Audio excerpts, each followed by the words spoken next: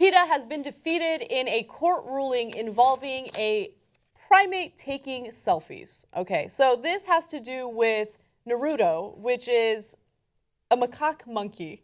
Okay, and the incredible thing about this macaque monkey is when a nature photographer by the name of David Slater left his camera and tripod near the macaque monkey, it just started taking selfies. And so PETA started fighting in court to ensure that the monkey had copyrights to the images that it took of itself.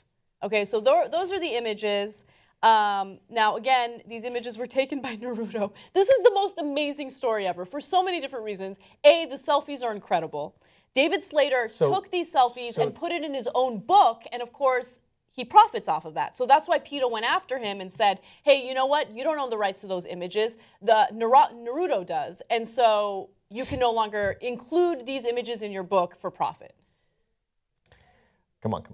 And so a judge ruled against PETA. Let me give you that. So activist group People for the Ethical Treatment of Animals brought the case in San Francisco on behalf of this Indonesian simian, Naruto, who shot to fame last year after a photographer published pictures taken by the monkey with his camera. PETA petitioned the court to have the macaque declared the author and owner of his photograph. However, Judge William Orrick said that while Congress and the president can extend the protection of law to animals as well as humans, there is no indication that they did so in the Copyright Act. I think everyone is enjoying the fact that in the previous story you dropped your hand on the table while talking about open carry people. Right, and, right. Yeah, showing off their big guns. Right, sure. Yeah.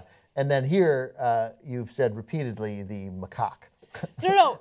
Macaque is the best name for a monkey. I think it's macaca.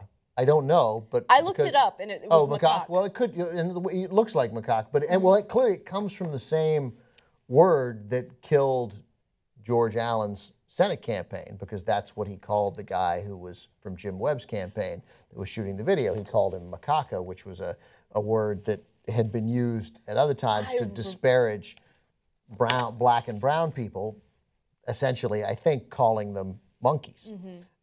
There was a word that his family had used, and he was like, hey, my mom used it, which was his way of going like, hey, my mom was racist. Yeah. But anyway, it was a strange word I had never heard before. They clearly they must come from the same place, but yeah. Probably, yeah. Yeah. But anyway, we're all enjoying you saying the word. So how do you pronounce it?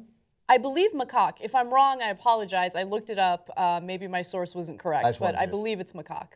Well, you said it twice. Yes. What I like is it sounds like the way a Cockney gentleman would refer to his penis. Right. Yeah. I mean, when was the last time you rubbed your macaque? When was the last time your macaque got some love?